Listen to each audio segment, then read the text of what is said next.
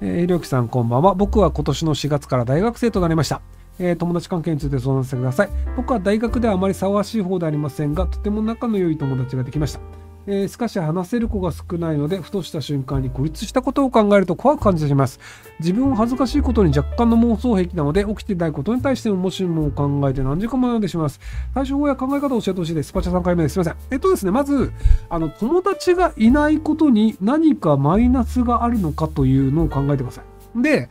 なんか学食とかで飯を食うときに、その周りに友達がいて自分が一人っていうのが気になるっていうのであれば、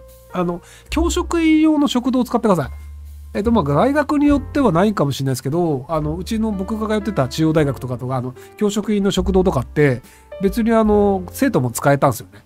なので、周り別に先生が一人で飯食ってますとかっていうところに、